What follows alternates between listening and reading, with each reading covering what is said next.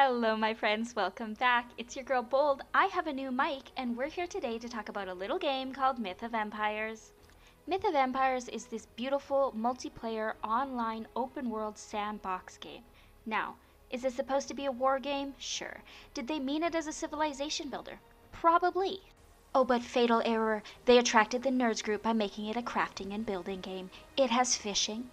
It has farming, it is cozy, it has character customization and skills tree, but I think we need to ask ourselves a more important question, and that is, at its core, in its heart, is Myth of Empires a horse game?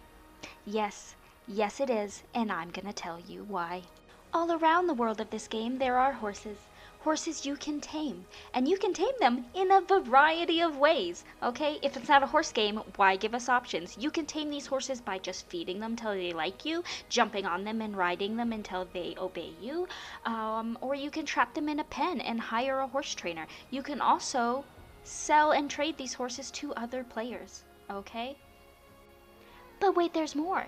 You and your friends can breed your horses. That's right, breed them, and they will pop out cute little baby horses that look like them. And not only do they look like them, but they are like them. This has a traits system for horses, and you can improve your horse's traits and remove weaknesses through selective breeding. Horse game. Then these horses come in a variety of different options, different coat colors, markings, mane and tail variations, body shape variations, people. The horses in the wild are appies and paints. You can then dress these horses in a variety of outfits, combining different armors and different saddles to make your best looking horse, okay? And then, because there's a building system in this game, you, my friend, can build custom stables, put a house over top of it, live your best horse girl life, okay? Then, when you're done building that, you can take your little horses and trail ride. Many different biomes, this world is huge.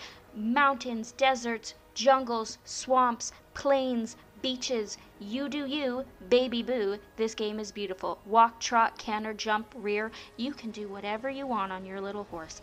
But don't forget, this is a multiplayer game, which means you can also trail ride with your friends, like me and Basic going for a ride right here, okay? Moral of the story, this is a horse game, and it is a great horse game.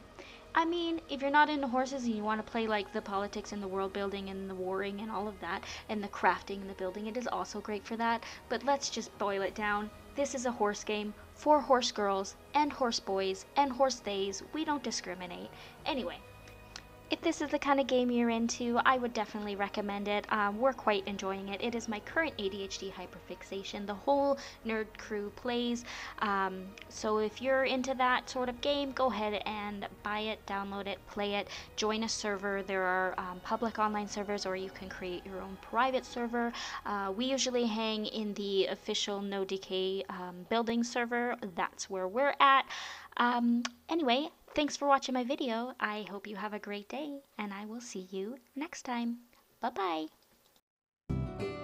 Hey, you know it'd be really cool if you went ahead and hit that subscribe button.